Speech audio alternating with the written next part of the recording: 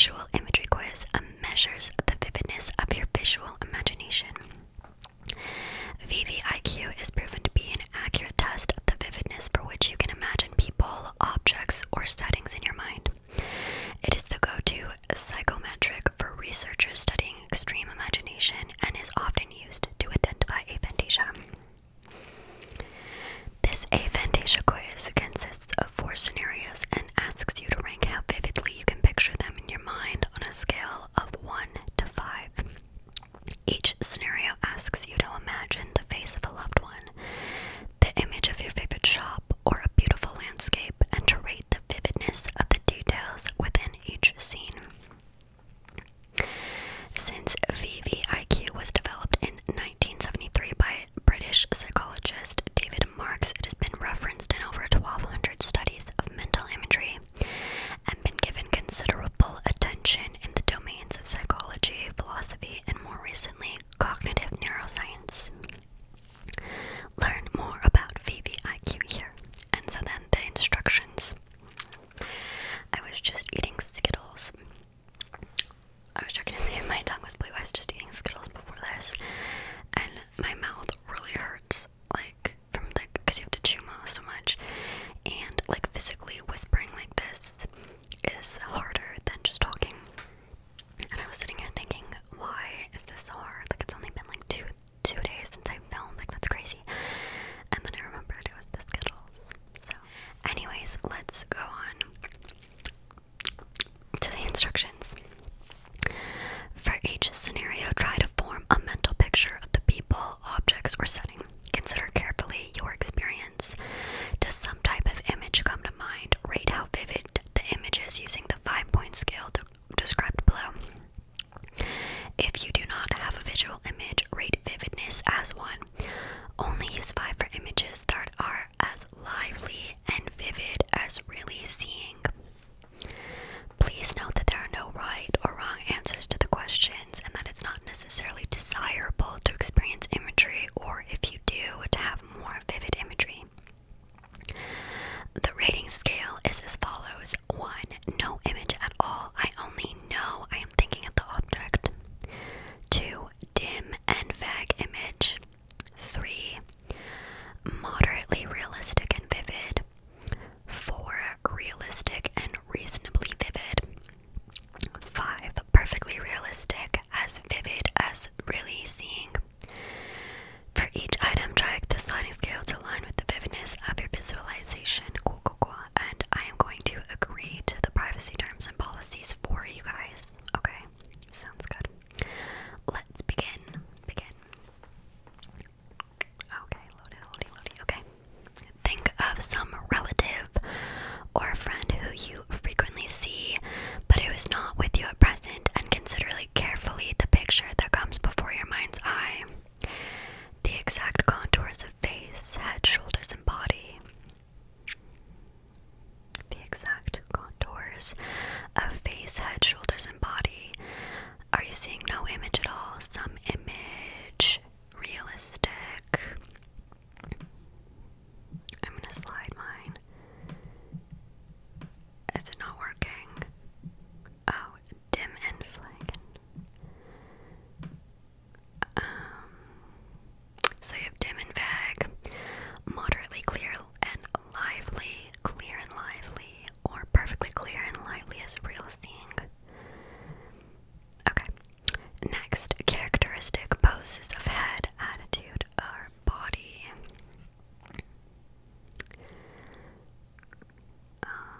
So, no image at all. Some image, a little bit of image, a lot of image. The characteristic poses of the head, the attitudes of the body, etc., of a loved one and of a friend. Okay. The precise carriage, length of step, etc. when walking. They have updated this quiz since I took it because you guys are out here, you know, people walk.